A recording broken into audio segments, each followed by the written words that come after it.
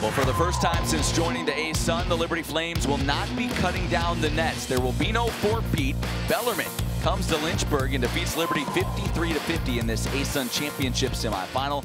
Paul Nazian, Matt Warner on the call. And Naz, this was a battle. Points were hard to come by, but down the stretch, it was the Knights making some difficult plays, some difficult shots to seal the win. Yeah, it was going to be a great, you're going to need a great effort and a great team to kind of come in here on the road and dethrone Liberty. But we said at the open, Bellarmine had all the pieces. They had experience, a disciplined team that was going to take great shots, and they really executed the entire day, especially in the final moments when they needed it most. Let's get you caught up on what took place in this ball game.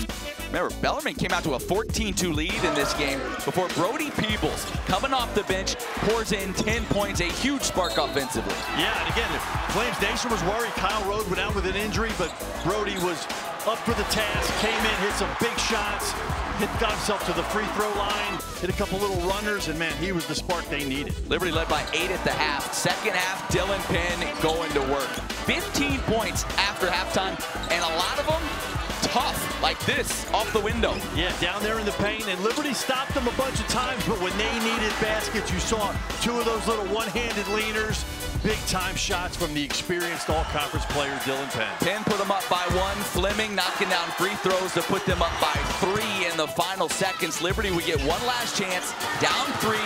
McGee kind of leaning into one. It misses everything, and that's your ball game. Liberty falls by the final of 53-50 as you take a look at the final stats. And as the fears that Flames fans might have had were kind of realized in this game. Again, Liberty just 6 made three-pointers. They did not shoot it well from 3 down the stretch of the season. Yeah, just kind of ran into a little bit of a drought these last few games. And really, again, Darius, great, phenomenal player. But it's a team game, and they just could not get the support they needed in the scoring column from some other guys, and that was just the difference. The Flames Nation in shock, and why not with the success Liberty has had here over the last few years. But they end their season here with a 53-50 loss at the hands of the Bellarmine Knights. It was a great run. It sure was.